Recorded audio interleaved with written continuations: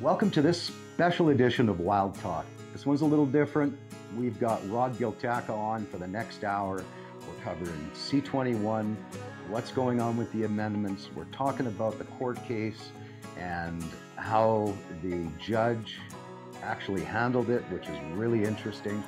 A little bit on some upcoming topics of CCFR radio on the air, and then of course how we can support the CCFR and any other groups that are actually actively fighting the government on these orders and councils and these gun bans in C-21.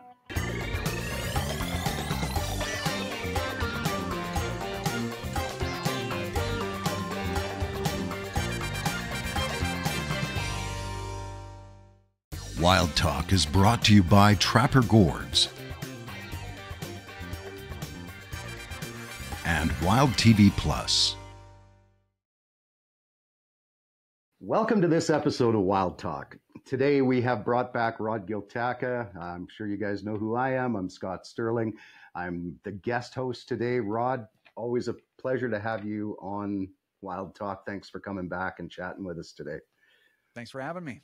So we've got some updates on some stuff here. An update on C-21, an update on the lawsuit, and we're going to talk a little bit about what's coming up as far as information that's going to be on CCFR radio, on the air, on Wild TV exclusively here in Canada, on different topics that our viewers here at Wild Talk should be watching on CCFR radio if they care any little tiny bit about what's going on with the property and with the guns and so forth in Canada here right now. So let's jump right into it, Rod. I mean, I've heard that we finally have a decision on the CCFR versus Canada court case. Yeah. I'm going to kind of let you take it from there. And what's going on? What happened? Well, the decision isn't what we wanted. Justice Kane of the Federal Court of Canada ruled against the CCFR and all the other applicants, ruled against us and in favor of the government on every count. How many others were involved, Rod, in the lawsuit? I think there was 5 or 6 other parties, and what happened was the court decided to lump us all into one case because some of the grounds upon which we were suing the government were similar, so they decided to hear the case all in one.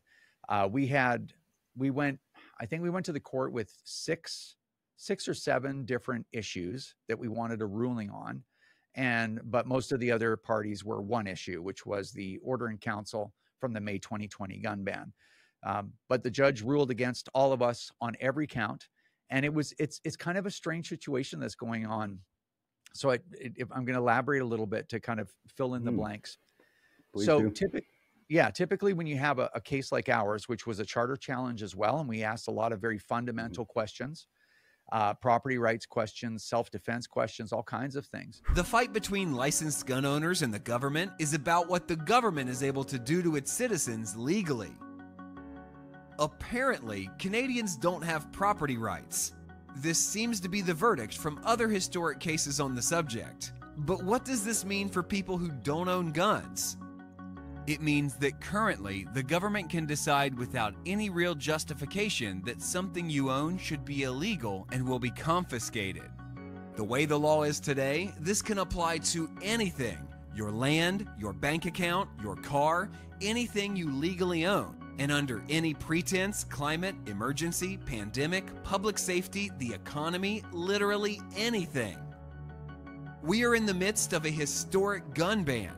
It equates to a massive confiscation of property from hundreds of thousands of people who legally acquired it. These RCMP vetted Canadians are licensed to own these firearms and are inherently responsible. The government hasn't felt an obligation to justify it other than with political sloganeering and highlighting the acts of criminals who are already banned from possessing firearms in the first place. Today, it's about legally purchased firearms, but tomorrow it might be about something you own or a right you value. Typically, when you get a decision in a case like this, the decision is several hundred pages because the judge will have had to articulate all of the legal reasons, the legal standards that she was applying in her decision. And the decision was really scant. It was very short. And basically, I'm paraphrasing, obviously, the decision was, well, here's what you guys said. Here's what the government said. I agree with the government. Next point. Here's what you said. Here's what the government said. I agree with the government. And so that looks weird to us. And it's like, well, you didn't want to elaborate on any of the law really to the degree that we're used to. And you just sided with the government on all counts, even when we have a multi-million-dollar legal team that says there's no way. Like, the government did not have the administrative authority to do this OIC thing. And yet the judge is like, oh yeah, I agree with the government. So it's weird. I'm not implying anything, but we are appealing to the Federal Court of Appeal, Judge Kane's decision. We've registered for that appeal. By the time anyone's watching this, we will have already registered for that appeal, and we'll keep you updated on as far as what the timeline looks like. But it's a strange decision, and it's not what we wanted, but we're here to fight. So we're just going to keep on fighting. Don't go away. We'll be right back with more from Rod Giltaca here on Wild Talk.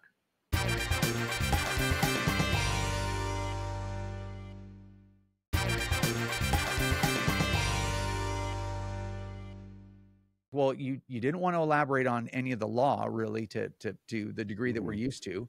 And you just sided with the government on all counts, even when we have a multi-million-dollar legal team that says there's no way. So instead of actually going through, and I just want to clarify this for our viewers, instead of going through each point that the judge ruled on, and it would typically be the pieces and the portions of that law or the particular sections of that law that pertain to their decision, they didn't even bother doing that. They just said, they said this, CCFR, government said this, CCFR said that, we agree with the government, next point. Like, they didn't even bother expanding on what portion of the law covers that decision. Am I understanding that right? Not to the degree that we're used to in seeing decisions like this.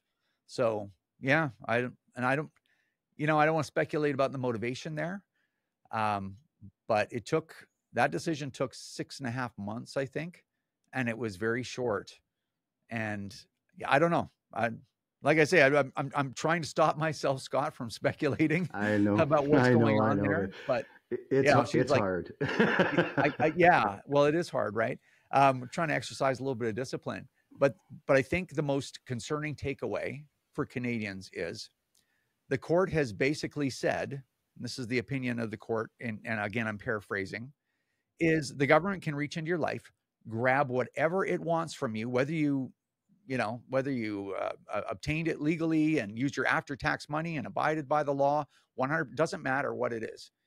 You do not have property rights literally at all in Canada. The government has a justification in their own mind that they should take something from you, whether it's your car, your property, like your real estate or guns or whatever. It can just do it. I too am not going to speculate, but it does seem rather suspect that the judge agreed with the government and essentially by this decision gave them the power to write an OIC and take whatever the heck they want from anybody, whenever they want, whenever they see fit, right? It's a little bit, I don't know if concerning is strong enough word, but it's almost terrifying that in our system, the only hedge you have on a government that's malevolent, that just decides, you know what, this is politically convenient for us. Might be a vote getter. We can stay in power another 4 years, win another election. We're just going to take this group of people and just grab whatever we want from them. The only recourse you have, other than an election, than a political solution, is to go to the courts. And the courts are supposed to be that other side of the scale, right? That balances it out. It's like, well, government, you can't just do whatever you want. We're the only group of people that have the power to say that you can't do that. Well, it seems like they're just rubber stamping everything. And I will add, and it's a little bit selfish on my part, that for me, this is what it seems like. It seems like whenever I'm looking at these decisions where the courts go against the government, say, well, that's unconstitutional, or, that's not, that's against the charter or whatever. It seems like they're defending criminals when that happens. Whenever a criminal seems to do something, it's like, oh, you can't you can't infringe on this guy's rights. It's wrong because, hey, God forbid a good citizen get ensnared in the same thing. It's like, well, it seems like you're always going to bat for the criminals, and criminals seem to be able to afford to do these multi-million-dollar constitutional challenges and win, which is very strange to me. But then here we're saying like, hey, we're licensed gun owners. We have firearms for hunting and sport shooting and inheritance and whatever, all the legitimate reasons. We abide by the law. But it's like, no, the harshest scrutiny goes against the good citizens, and we're protecting the interests of criminals. And that's just the way it seems to me. But that's one of the things that makes me really frustrated about the whole thing. Don't go away. We'll be right back with more from Rod Giltaca here on Wild Talk.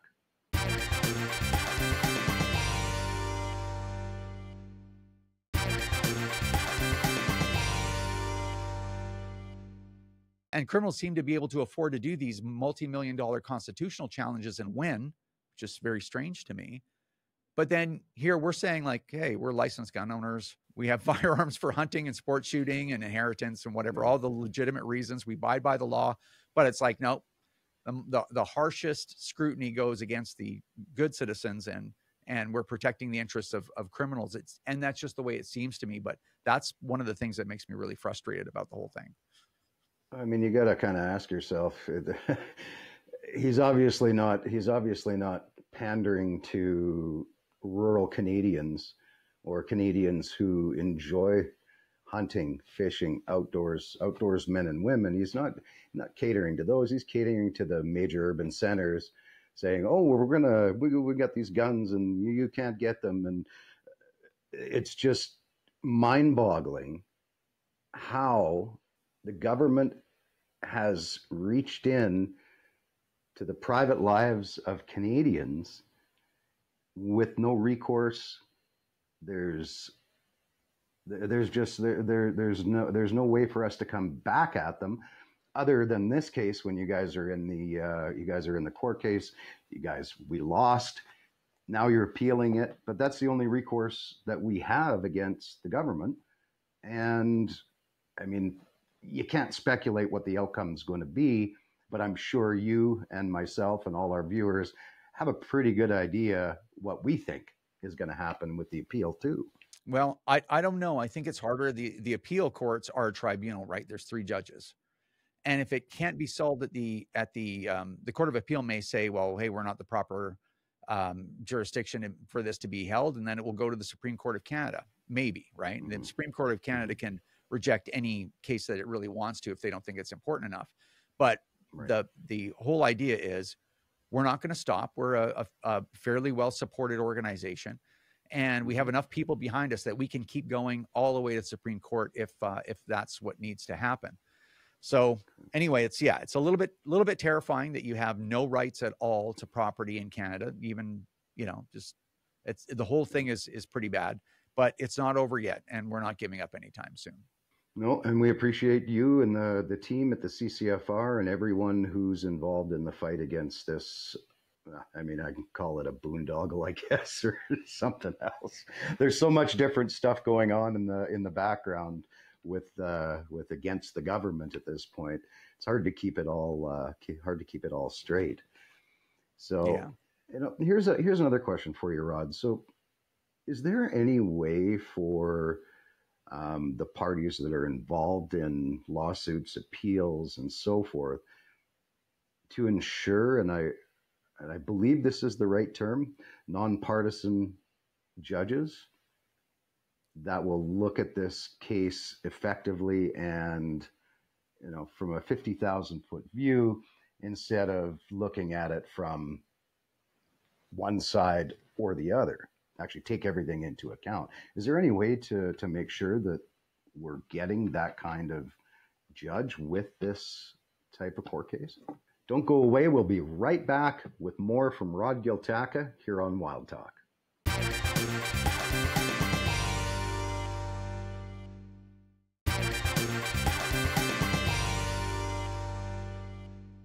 Here's another question for you, Rod. So is there any way for the parties that are involved in lawsuits, appeals, and so forth to ensure, and I believe this is the right term, nonpartisan judges that will look at this case effectively and, from a 50,000-foot view instead of looking at it from one side or the other.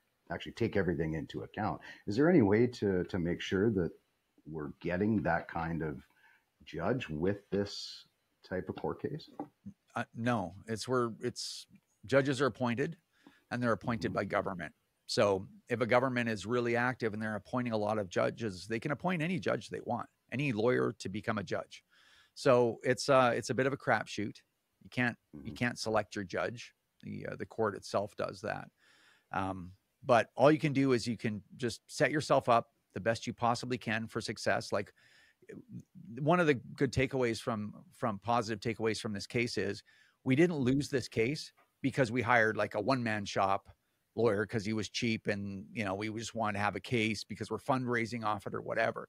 We told our supporters, gun owners, that we were going to hire the best team, not just an individual, but a team that money could buy, so that if we lost this, that it wasn't because we didn't, put the proper amount of resources behind it. So we had a multi-million-dollar team. So we didn't lose this because we didn't send the right people, out to bat. We lost it because there's a problem with Canadian law and with, I guess you could say, the elite class in Canada believing that you just don't have a right to have anything. And so, well, I mean, that's even a hard statement for you to make, Rod, because they didn't cite any laws in their decision. Is that's correct, right? Well, she cited cases, but they were, I believe, they were cases that were offered by either side, our side or the Attorney General of Canada side. But she didn't elaborate at the level as expected to say, well, here's why these cases are either applicable or they're inapplicable and you lose. It was just like, I agree with you and your case law, and it's like, well, that's not how they're normally supposed to look. But anyway, as I said, we're not done fighting. We're going to go all the way, and we can and we will. So there'll be more to come on this topic. Perfect. All right. Well, that one's out of the way. Now for everybody's favorite topic, C21. So, Rod, you went out. You said you went out to speak at Parliament, and this is a really interesting topic. So I'm literally going to just flip this over to you, and I'll interject if I get any questions along the way. But this is really interesting. What happened with your trip to Ottawa to testify at the Senate on Bill C-21. So what happened, and go. All right. So I did go to Ottawa a couple of weeks ago and to testify as an expert witness to the Senate committee. Really against Bill C-21. And I went there specifically for one provision of Bill C-21, which is the handgun ban. And this is kind of an interesting topic, especially when you might have a lot of hunters or casual firearm owners, right? Because there's a lot of gun owners in Canada, about 2.3 million. And not all of them are, sport shooters that run with handguns. There are about 650,000 people in Canada that are licensed to own handguns or restricted firearms, right? So those are handguns or AR-15s, let's say. And about 450,000 people actually own handguns. There's about 1.2 million handguns in Canada now. So anyway, the Bill C-21, as you know, those amendments that were going to ban like all of the Mauser action firearms, like the hunting rifles, the Parker Hale rifles. Don't go away. We'll be right back with more from Rod Giltaca here on Wild Talk.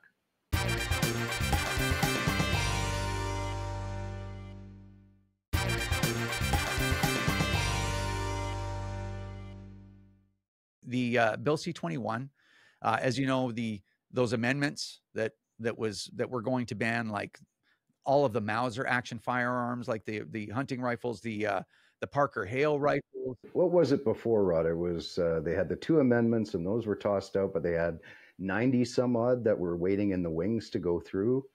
That was back a few months ago.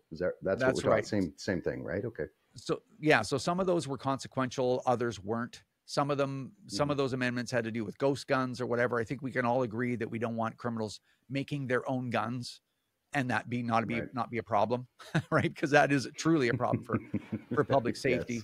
absolutely. Yeah, so some of those amendments had passed, some were rejected, but the two big ones were G4 and G46, which was the the definition of assault style rifle, and for that to be retroactive. So any firearm that has a detachable magazine, whatever, like the Browning bar would have been prohib, all that stuff, if that had gone through. And of course, that big list, which was the Ruger #1 and the Mausers. That was And like, what was it, 300 and some odd, 380 or 360 some odd pages long, if I recall. that's right. That's right. And all of them just would have been like flat out in legislation prohib. And and you're like, well, what? You know, like just bolt actions. So there's a bunch of stuff on there. Those were withdrawn. But what's left in Bill C-21 is a definition of assault style rifle going forward to all new models. And then you also have the handgun ban. And then you also have the government saying, well, and this in some ways could be a lot worse than those two amendments. At least with those two amendments, you knew what was going to be prohibited. But now the government has said, we're not going to ban all those guns in legislation like we were going to. We're going to reform a committee called the Canadian Firearms Advisory Committee, stack it with anti-gunners, because they've already said the kinds of groups that they want to have on there. And those are victims groups and, public safety experts and anti-gun groups and whatever. And that committee will get together and write out all the existing firearms they think should be banned.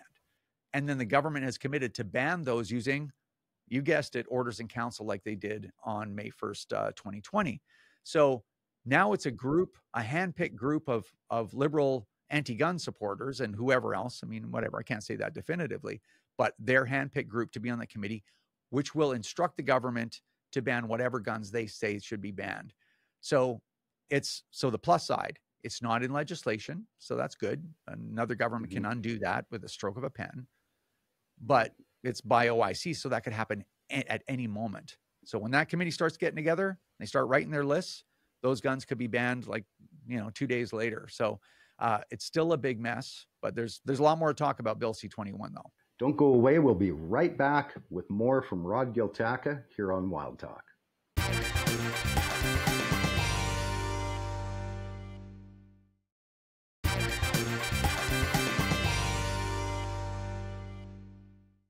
But what's left in Bill C-21 is a definition of assault style rifle going forward to all new models. And then you also have the handgun ban.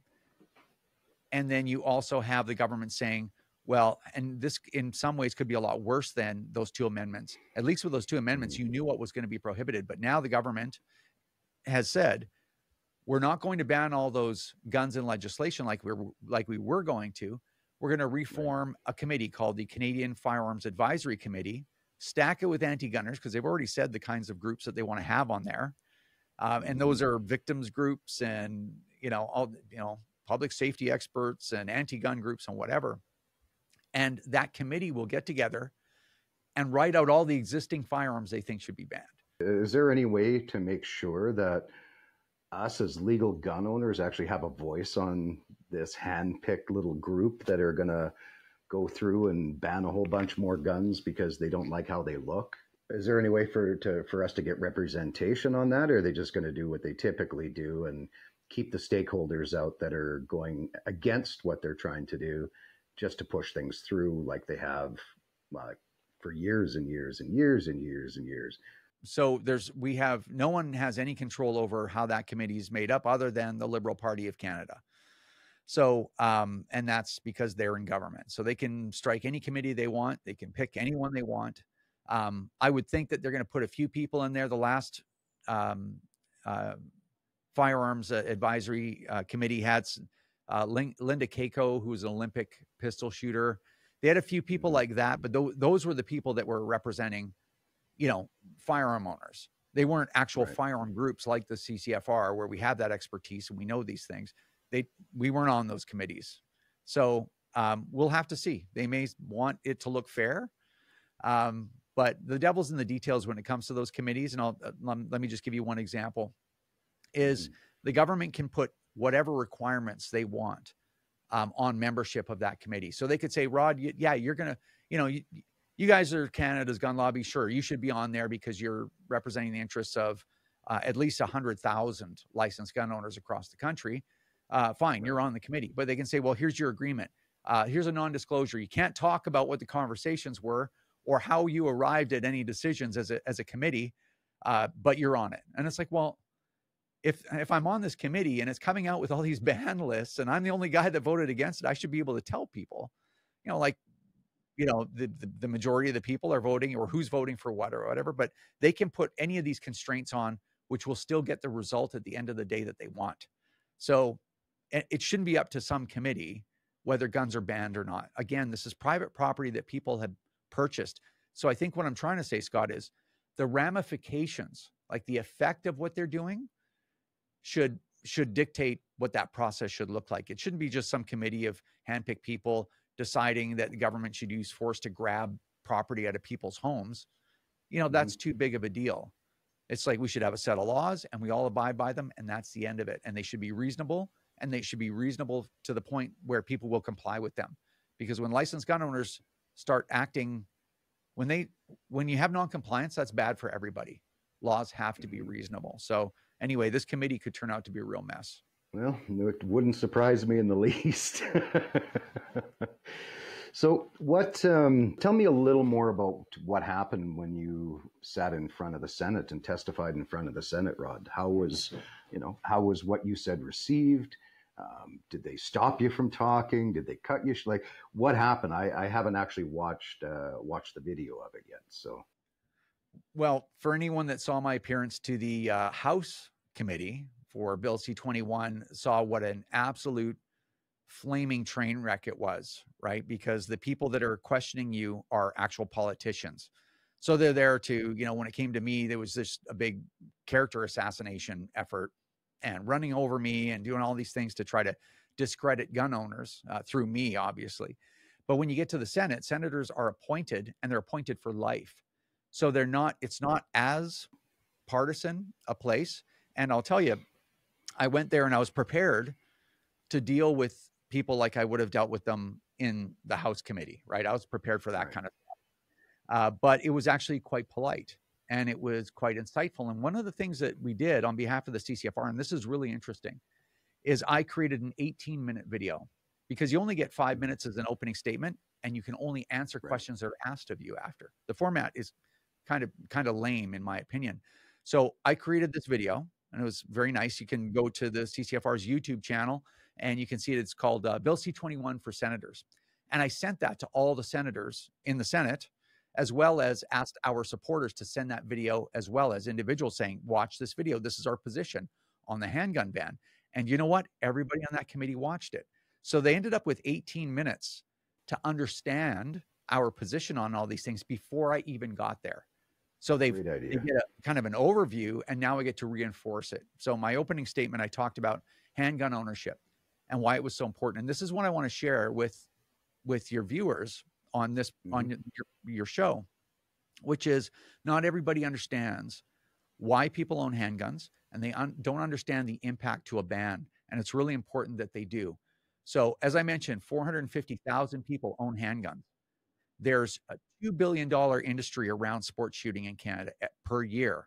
Okay. And there are 1,400 shooting clubs across the country who rely, I wouldn't say exclusively, but very close, if not completely exclusively, on handgun owners to stay alive. Because if you own a handgun or an AR-15 or other restricted firearm, you have to be a member of a shooting club, and that's the only place you can shoot it. So shooting clubs rely on handgun owners. Well, there's 1,400. If you ban handguns and over time, all of us die off and those handguns are gone, these are people that aren't patronizing clubs anymore. You'll end up losing at least half, probably 700 clubs across the country that Canadians have paid billions of dollars to acquire real estate, develop it, and maintain it over generations. So whether or not you own a handgun owners existing is very important to you and your club and your community, because that's probably the biggest piece that keep it all going. So I wanted the senators to understand that you ban handguns, this is what you're doing. You're extinguishing an entire culture that has existed for generations. And you're going to have to tolerate the generational anger that comes along with that by attacking these people who are they're licensed gun owners that get a criminal background check every single day. You are 100% attacking the wrong people if you're trying to stop firearm-related violence. So it was really important for them to understand the consequences of all that. And I think that message got through really quite clearly between the video and my appearance there. Don't go away. We'll be right back with more from Rod Giltaca here on Wild Talk.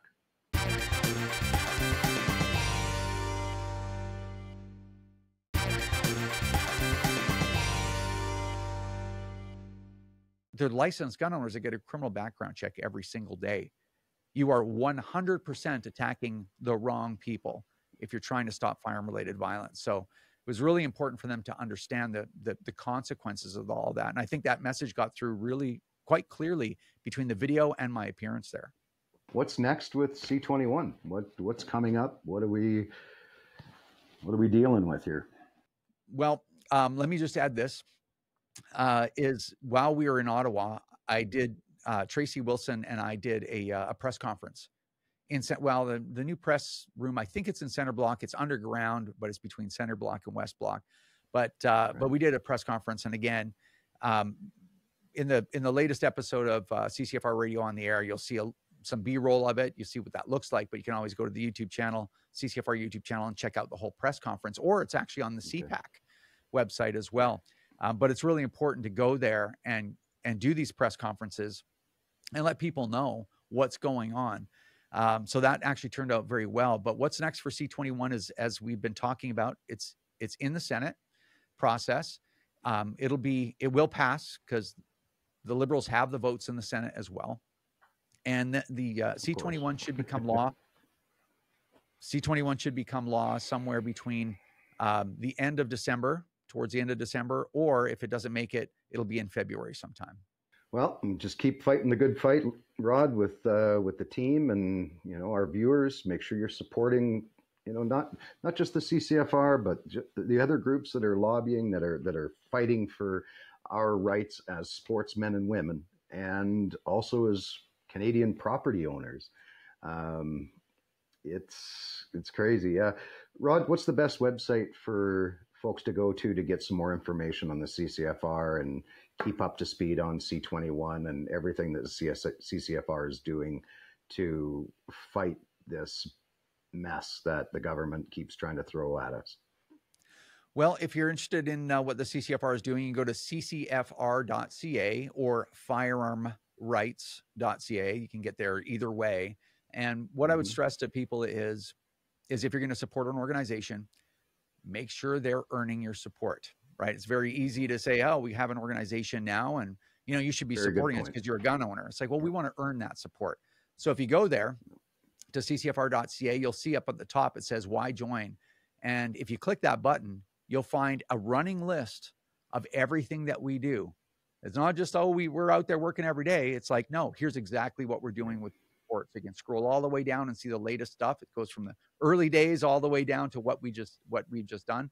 So make sure you check that out and see if the CCFR is a good fit for you as a gun owner. Perfect. So ccfr.ca or firearmrights.ca. Guys, educate yourselves, get the information, support Rod, support the CCFR, support these groups that are working hard every single day to protect our way of life and our lifestyle. And maybe, you know what, and this is something too, Rod, folks might not know, but you have a television show on Wild TV exclusively here in Canada called CCFR Radio on the Air. And you've got some really interesting topics coming up in the next couple of episodes. So why don't we finish off this chat with what's coming up on CCFR Radio on the Air, and then we'll take her from there. Well, as you know, CCFR Radio on the Air is seen exclusively on Wild TV. So I have to tell you, I really appreciate the support. But it is it's sort of a firearm news show. Whoever thought that would even be possible, that there'd be so much going on to have an actual show about it.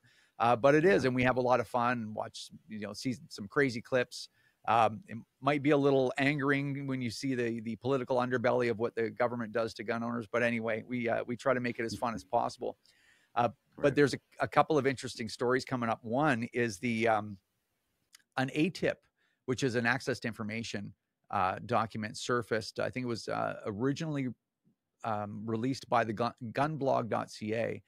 And in that ATIP, it turns out that the Liberal government had the buyback and the confiscation thing for the assault style weapons ban of May 1st, 2020. They'd been sitting on it for somewhere around a year. And they had a presentation a year previous that said their own government said that this thing was going to cost somewhere around $1.8 billion to do.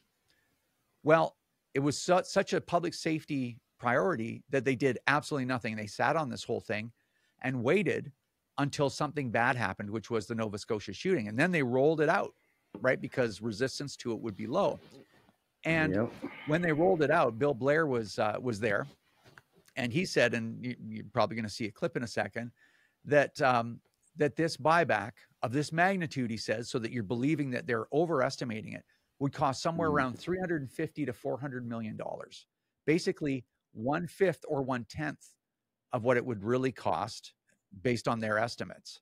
How much will it cost you to buy back these semi-automatic rifles? As I said, there's about 2,500 of these that known in private hands in Canada.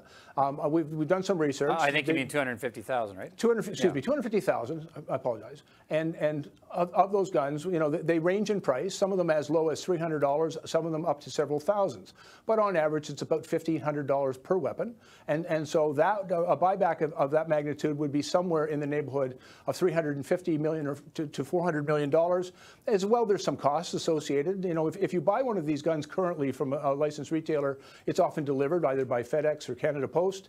And so we are looking at safe ways in which those weapons can be collected in a very cost-efficient way, and also to make sure that law enforcement has the resources they need to oversee that collection so that it can be done safely. This is so distressing because, they were so convinced that public safety was at risk. They didn't do anything until somebody got hurt. They wanted to wait. And then they flat out lie to Canadians, telling them that it costs like 1/5 or 1/10 of what they think it would cost. And I mean, we know how they do their accounting. The long gun registry was supposed to cost $2 million, but it cost $2 billion. It was 1,000% over. Don't go away. We'll be right back with more from Rod Giltaca here on Wild Talk.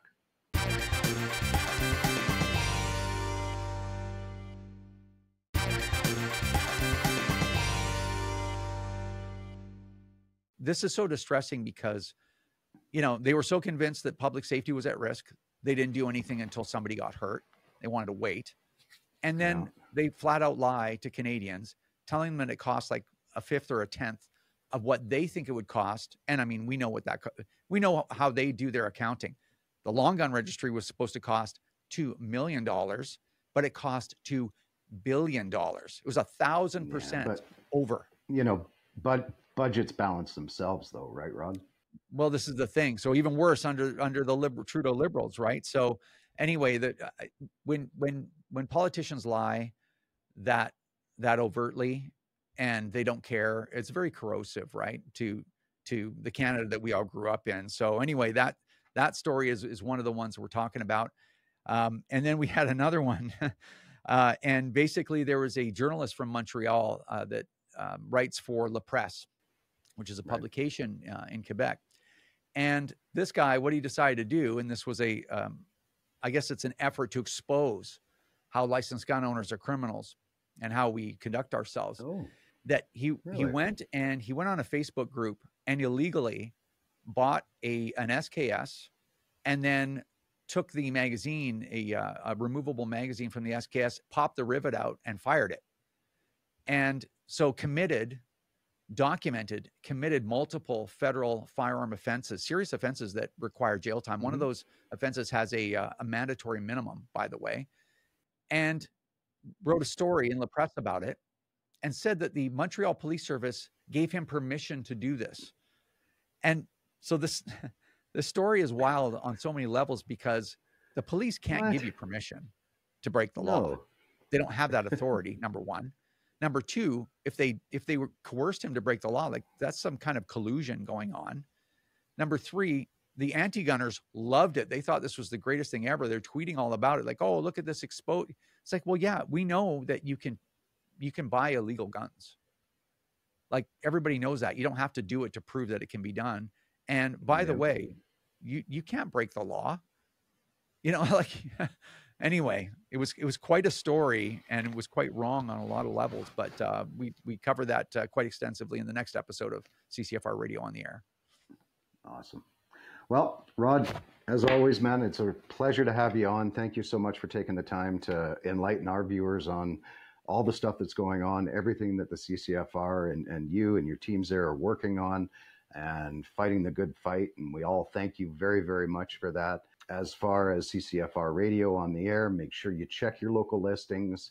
It'll be in your electronic program guide, or you can catch the latest episode just a couple of days after its first airing on Wild TV Plus. So that's wildtvplus.ca for the web, or you can download the app on your Samsung TV, Android TV, mobiles, Android, iOS, all the different mobile devices, Roku's, et cetera, et cetera. So you don't ever have to miss an episode of Wild Talk or CCFR Radio on the Air. Rod, I know from past episodes, you and I have, urged our viewers here to write their MPs, to call their MPs, to, keep the pressure on. Is that still something that's going to keep working here, or should they be shifting their focus to some other group or some other thing to put pressure on the government so this, eventually goes away, or at least we get a fair shake? Well, the only solution that we have is we're fighting the government in court, and that's going to take another year probably to get some kind of ruling on the appeal. But the most important thing is a political solution. So if you do nothing else, make sure that if there's an election called, that you go and you vote and you reject the Bloc, the NDP, and the Liberals. That's the only way really to get all of your guns back and ensure that you're not going to be attacked again. And not only go to vote, like do not miss that opportunity. I think people get lazy when it's voting time because everybody's working and they're tired. But you have to take the time to do it, and you have to take your neighbors and your family members, everybody you can. Even if you're in a conservative stronghold riding, it still doesn't matter. We want a very clear mandate for the Conservatives to treat us like we're, like we deserve to be treated. So take everybody, even if you drive people to the polls yourself and take them home and feed them hot chocolate or whatever on the way, you got to make sure that you do not miss that opportunity to vote, because that is the political solution that will solve all of this. That's how our system works in Canada. Well, it's really our only voice where we can, besides sending letters and barking and screaming and yelling, that's the only way that we can make what's happening here disappear. So it's our voice, but it's only a voice if you decide to actually use it. So make sure you guys vote in the next election. Make sure you vote properly. I'm not going to tell you how to do it, but Rod has laid it out very clearly which groups are siding with the current government for the gun bans and which group is not. So I'm sure it's not that hard to make a decision. But anyways, Scott Sterling signing off on this episode of Wild Talk. Rod, again, thank you so much, man, for joining us.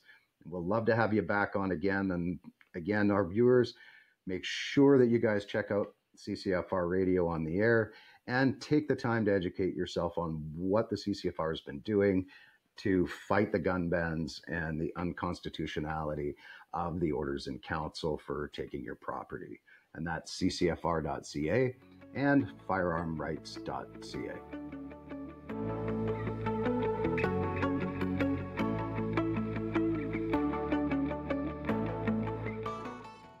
Wild Talk is brought to you by Trapper Gourds and Wild TV Plus.